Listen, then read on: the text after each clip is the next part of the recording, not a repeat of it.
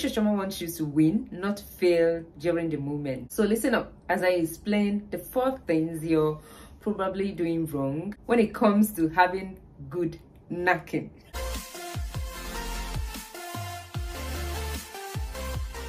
Hey guys, welcome back to my channel. It's your favorite girl, Gracious Chioma, and today I am going to be telling you guys 4 mistakes you're probably making during the moment, during knacking.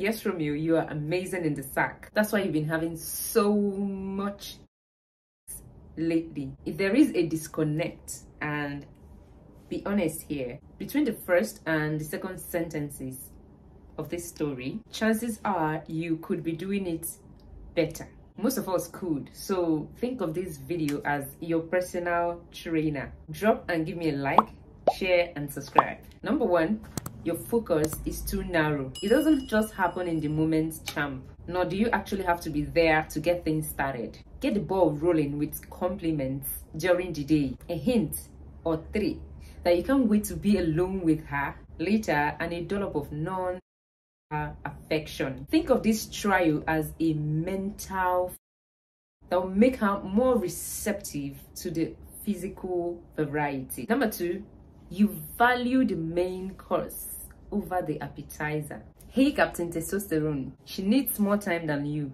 to not only climax but become prepared. No woman ever woke up beside a man the morning after and thought he was okay, but what was with all the...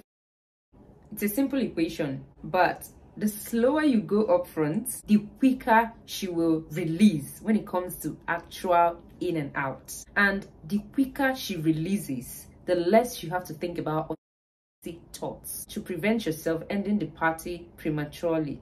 Number 3, she wants to drive too much. There is a lot to be said for the old in out. That there is more to her fulfillment than your athletic trusting. No one knows the preferred motion of that ocean than she does. So find styles. Mostly you'll be on your back when she can control the tempo, movements and angles of contacts. But that don't mean you can just lie back and think of England. Pay attention to the movements of her hips and pelvis. Think of this as a GPS to her zones. So try to mimic these motions when you get behind the wheel again. Number 4, you're not paying attention to... You heard me right. While your every fiber will be urging you to roll over and sleep in the knowledge of a job well done, you owe her some GP rated intimacy in the form of... And why? Because while you feel like a god during the moment, she needs to feel treasured, adored and valued in its wake. The upshot of which is that she will be keener to revisit the experience and may even be more relaxed about trying a few new things. So guys, I hope you understood the conversation. I needed to remind you that you're doing something wrong in case you were, and no one knows the perfect way of doing it. It depends on individual preference.